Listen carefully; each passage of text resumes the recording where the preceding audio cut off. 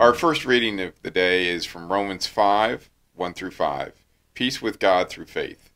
Therefore, since we have been justified by faith, we have peace with God through our Lord Jesus Christ. Through him we have obtained access by faith into this grace in which we stand, and we rejoice in the hope of the glory of God. Not only that, but we rejoice in our sufferings, knowing that suffering produces endurance, and endurance produces character, and character produces hope.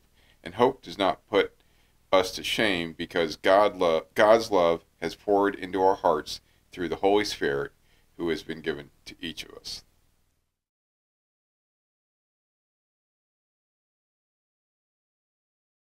Our gospel lesson is from the Gospel of John, John 16, 12 through 15.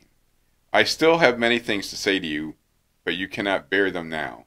When the Spirit of truth comes, he will guide you into all the truth, for he will not speak of his own authority, but whatever he hears he will speak, and he will declare to you the things that are to come.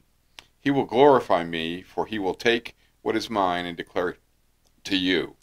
All that the Father has is mine. Therefore I said that he will take what is mine and declare it to you.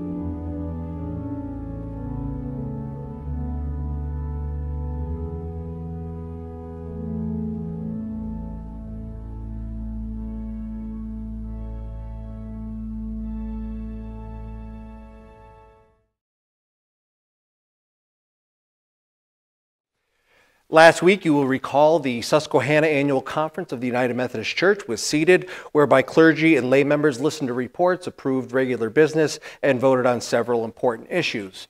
Now, these types of gatherings for Methodism first began in England in the 1740s, and in 1773, the first American conference was convened at the historic St. George's Chapel in Philadelphia. I imagine for conferences held in the 18th century, taking attendance was somewhat of an easy procedure. But I suppose somewhere along the way, as these gatherings grew to such an extent that recording exactly who was present at each session became something of a fool's errand. And so fast forward to this year's conference. I'll have you know that both clergy and laity still hold to that time-honored tradition of flying the coop, as it were, at least for a few sessions here and there. Of course, I myself would never dare think about something as debased and low-minded as not attending every single minute of annual conference. Well, as far as clergy are concerned, the service of ordination is, in fact, the part of an annual conference where attendance is mandatory. So, however tempting Hershey Park may seem on a particular day, one must always be mindful of the ordination service. The Methodist Church, a denomination established as a church where God's word reigns supreme, not just in theory, but by the very vows which new ministers confess before the gathered assembly, and most importantly, before God. When candidates for ordination are presented, the presiding bishop asks them this question: are you persuaded that the scriptures of the Old and New Testaments contain all things necessary for salvation through faith in Jesus Christ, and are the unique and authoritative standard for the church's faith and life? And the candidates respond by saying, I am so persuaded by God's grace. The bishop then follows with this question: will you be faithful in prayer, in the study of Holy Scriptures, and with the help of the Holy Spirit continually rekindle the gift of God that is in you? The candidates respond, I will, with the help of God. Now, if that wasn't enough, the bishop asks, will you be loyal to the United Methodist Church, accepting and upholding its order, liturgy, doctrine, and discipline, defending it against all doctrines contrary to God's holy word? And again, they say, I will, with the help of God. Now, of the 5 who received ordination this year, there was at least one person who I'm certain did not believe the very words she had just confessed. As for the others, I simply did not know them on any level theologically or personally. But you see, this is ordination in a church founded on and shaped by Holy Scripture. And so when one takes a holy vow in upholding biblical authority, any sort of conscious deception, it's not merely just bearing false witness, it's a blatant disregard for the laws of the church and for the law of Holy Scripture. Now, for some, this may not seem too remarkable. After all, perhaps the most prominent United Methodist preacher of the past 2 decades, Adam Hamilton, you may have seen or taken one of his DVD Bible studies. One of the most influential United Methodist voices, Adam Hamilton, laid the foundation for biblical revisionism in his 2014 book called Making Sense of the Bible. One of the many stunning conclusions offered to the church by Hamilton is the contention that the inspiration of Holy Scripture is no different than all the other ways we claim to be inspired today, such as in writing a sermon or writing a poem or writing a song. Adam Hamilton argues that the Apostle Paul's inspiration in writing to his letters to the Corinthians is, quote, not qualitatively different from the way God inspires or influences today. In other words, we today possess the same inspiration that the writers of the New Testament experienced. The only difference, according to Hamilton, is that the inspired biblical writers were historically closer to the actual events themselves. Well, let's see what our text says about this subject. John chapter 16 and verse 12. These are the words of Jesus. I still have many things to say to you, but you cannot bear them now. When the Spirit of truth comes, he will guide you into all the truth. Here then, John 16 is Jesus' last evening with his apostles. It's the evening which he'll be arrested. And he tells them that he is leaving, and when he returns to the Father, he will send the person of the Holy Spirit who will guide them into all truth. Now, when reading these verses, John 16, 12 to 15, we need to be very clear who Jesus is speaking to. We must be careful not to insert ourselves too quickly into the action. The promises of Jesus in this passage are not direct promises to every Christian. They're not for us today. They're for his disciples, to these apostles. In verse 4 of this chapter, our Lord says to his disciples, "But I have said these things to you so that when their hour comes, you may remember that I told you about them." You may remember. And this is important because it's these disciples, these apostles, based on these promises, that will write the New Testament scriptures, which we read today. Well, there are some clues telling us that Jesus is speaking to his disciples and not us. A little bit back in chapter 14, Jesus promises that he would send the Holy Spirit who would remind the disciples of everything he had said to him. That's John chapter 14, verse 26. Basically, none of us were there. None of us can be reminded of Jesus' words in that way. You and I weren't there to be reminded. We're far too young for that possibility. Then in chapter 15, Jesus says that he's speaking to those who had been with him since the start of his public ministry, and that's chapter 15, verse 27. "You must also testify, for you have been with me from the beginning." And so Jesus is talking to a unique group here, his chosen, handpicked followers and spokesmen who, with the Apostle Paul, will later write the New Testament. The work of the Holy Spirit that Jesus describes in these verses is not his work in us, it's his work in and through this unique group of apostles. However, where these verses do connect with us is in our response to what the apostles write.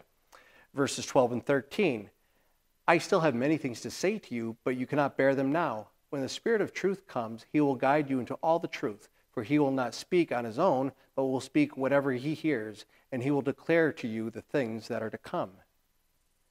As we look at the unity of Christ's word and spirit, the first thing we notice is that for the apostles, for the writers of the New Testament, is that this spirit amplifies the truth of Jesus. The spirit amplifies the truth of Christ.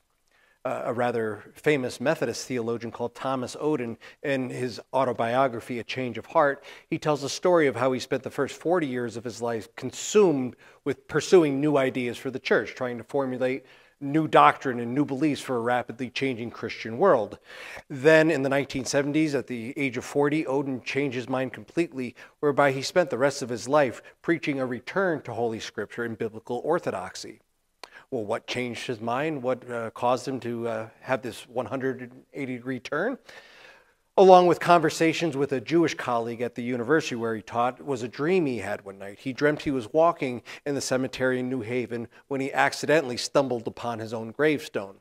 And on it, the epitaph read, "Thomas Oden, he made no new contributions to theology." Suddenly, he said, he realized that was it.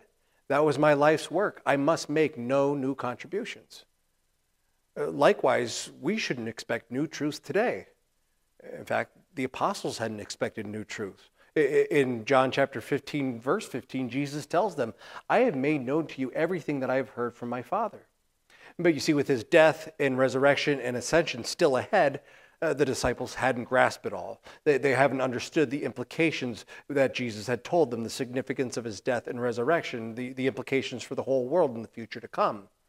Jesus promises that through the guidance of his Holy Spirit, the Spirit of truth, that the Holy Spirit would unpack all that he had said, all the truths that he had shared with them. In this way, Christ would direct the writers of the New Testament into all truth. Well, this was a unique role that they had. There would be no need for any further revelation once the New Testament was written.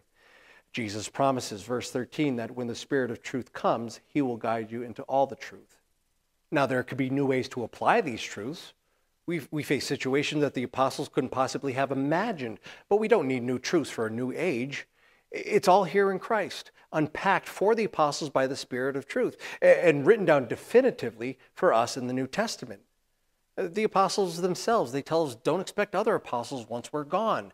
In fact, they warn against other so-called apostles. It's these inspired writings which will be the benchmark for all other truth claims. And so no church leader or council or synod or tradition or annual conference could claim to speak with any sort of infallibility. There's no secret truths for only a select few individuals.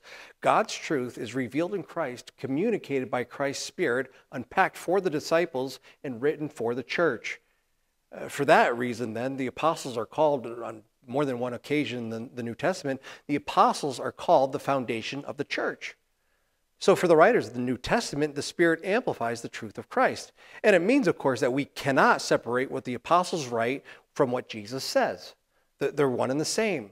Jesus underlines it 3 times. Verse 13, when the Spirit of truth comes, he will guide you into all truth, for he will speak on his own, for he will not speak on his own, but will speak whatever he hears. Verse 14, he will glorify me because he will take what is mine and declare it to you. Verse 15, all that the Father has is mine. For this reason, I said that he will take what is mine and declare it to you.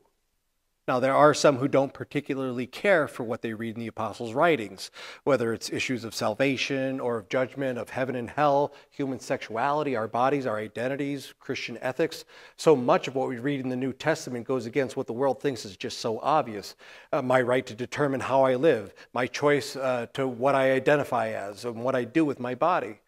Some say, I don't like what the Apostle Paul says, but I do love Jesus. And so they try to separate the teachings of the apostles from the teachings of Jesus. But John 16 won't let us do that. In fact, the only access we have to the teaching of Jesus are his words and the Spirit-guided teachings of the apostles. Thomas Jefferson, that eccentric chief architect of the Declaration of Independence, our 3rd president, the political philosopher, a deist, one who believes that all religious truth should be subjected to the authority of human reason rather than divine revelation.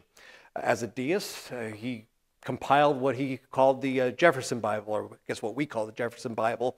And in it, Jefferson attempted to reconstruct the Christian faith without any dogma or doctrine. He tried to reconstruct a life of Jesus without any miracles. He claimed to have extracted, reduced, and cut down the gospel until the only thing left was, quote, the most sublime and benevolent code of morals that has ever been offered to man. It was an easy process, Jefferson said.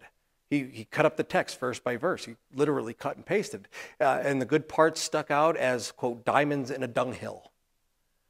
But once his version of the Bible, once this was stripped of every miracle and supernatural event, the Jefferson Bible doesn't even show Jesus to be a great moral teacher. It presents Jesus rather as someone who just didn't do anything. The blind don't see, the lame don't walk, the multitudes remain hungry, even those seeking forgiveness are left wanting. Or perhaps you've seen one of these red letter Bibles. The words of Jesus are printed in red. Well, the truth is, of course, that the whole thing should be read in more ways than one. The words of the apostles, inspired by the Holy Spirit, are the words of Christ. And we're not free to pick and choose which bits of the Bible we want to emphasize or believe or obey. Personally, I'm quite tired of hearing this played out argument that Jesus himself didn't explicitly say this and that, therefore I think he would approve of this and that. That's called arguing from silence. I don't think I need to trot out examples to demonstrate this absurd logical fallacy. No, the writings of the apostles are the teachings of Christ unpacked by the Holy Spirit and written down for us.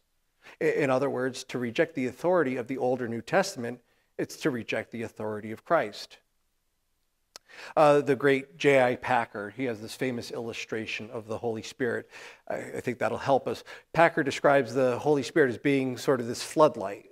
When floodlighting is done well and when the floodlights are well placed, you don't really notice them. You don't really see them. What you're meant to see is just the building on which the floodlights are trained on, which are directed upon.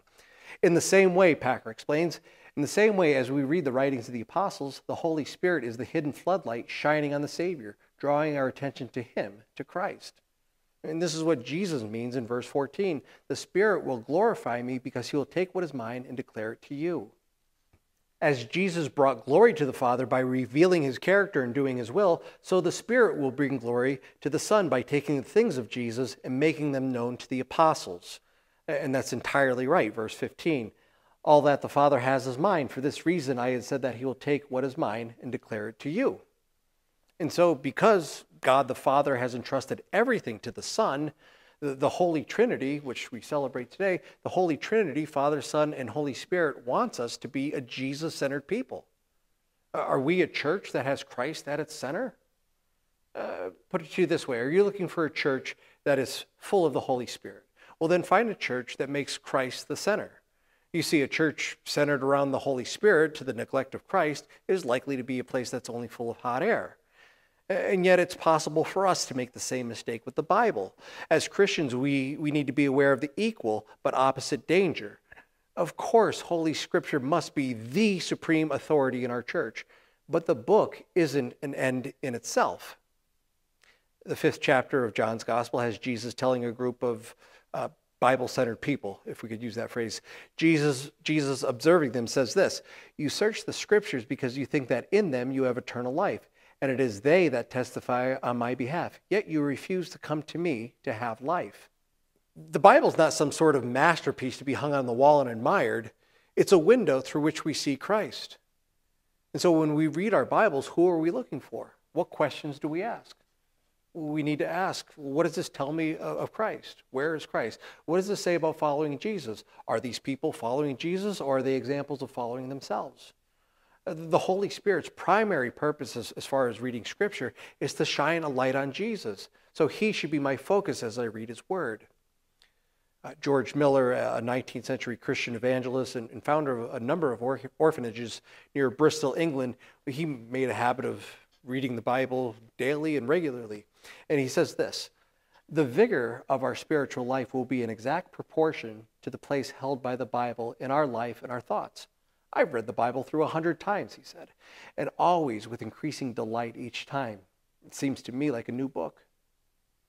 And why is this? Because it's the Spirit of Christ speaking the word of Christ which makes real to us the presence of Christ. Well, maybe you've had that experience as you read the Bible. I hope you have. An experience when we find the Word of God coming with power and conviction. As we read the Sermon on the Mount, it's as though we're there on the hillside listening to Jesus preach. We feel that we're there in the upper room as he breaks bread, that we're standing at the foot of the cross, and on Easter Sunday, we're there at the open grave. And when we read the apostles' letters, they may have been written to a particular church at a particular time, but they're written to us. We recognize them as the words of Christ today. No other book does that. As we read the words of Christ, the Spirit of Christ shines his light into our hearts so that we see with the eyes of our hearts that there in the Scripture is exactly what we see. We see Christ, we hear Christ. This happens in the New Testament letter to the Galatians, where in chapter 3, the Apostle Paul says, "It was before your eyes that Jesus Christ was publicly exhibited as crucified." But that was 500 miles away and 20 years earlier. Paul is saying that through the Holy Spirit who delivered this message to them, they saw Christ crucified. And as we read the word of Christ, the Spirit of Christ makes real to us the presence of Christ. We don't have to go all the way to Israel for these stories to come alive. Even if we could have sat with the disciples and listened to Jesus preach the Sermon on the Mount, if we were there on the hillside listening from Christ's own mouth, it wouldn't make us more blessed than we are today, sitting with God's revealed word in our hands and the Spirit of Christ in our hearts. This meeting Christ, it's not some mystical experience that we chase after. It's there as we read, as we study, as we think, as we meditate on his word that he speaks to us today. Let me finish with a question if you're not a Christian believer. It's a question you may be asking. How could you know if the Bible is true? How could you know if the Bible is the Word of God? Well, the Word of God has always been under attack. We have an enemy who certainly doesn't want any of us to believe it.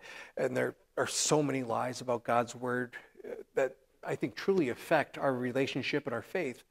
But we'll never, ever be able to separate the truth of God from the lies of this world if we don't investigate the Bible ourselves. And so we must always approach Holy Scripture with the knowledge that the evil one constantly wants to cast doubt in our minds and confuse our thinking. So how can we know if the Bible is real? How do we know if it's true? Well, there's historical evidence. There are archaeological proofs. There's early manuscripts. There's the balance of historical probability, which it's quite high. But historical evidence by itself will never convince anyone. It didn't convince those in the first century who actually saw Jesus. They didn't believe. But if the Spirit of Christ speaking through the Word of Christ makes real to us the presence of Christ, then the one way to tell whether the Bible is true or not is to read it and ask God to show you. And how does God show you? Not through some mystical voice in the back of your head. The Spirit testifies through these words as we read them.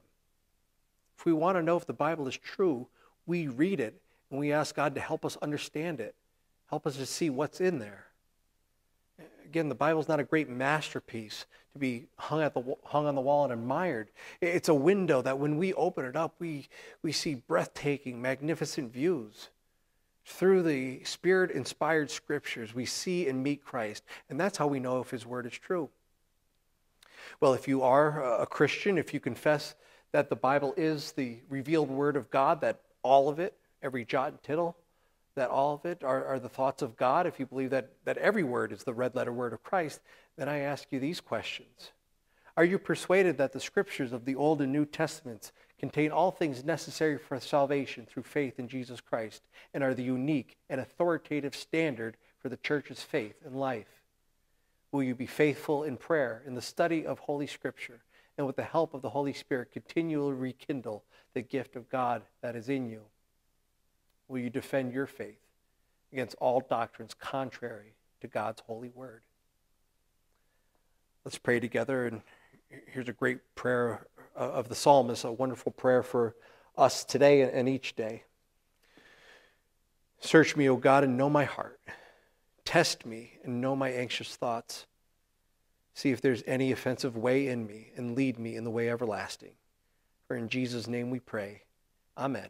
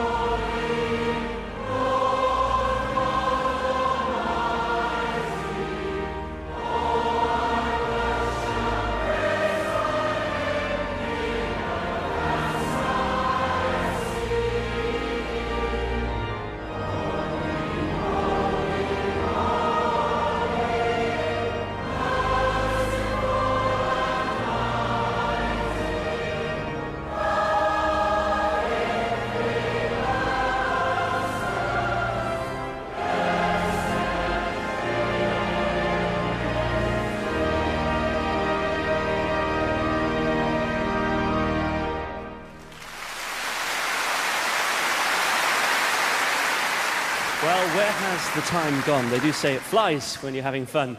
We end this evening with a rousing and inspirational hymn of thanksgiving.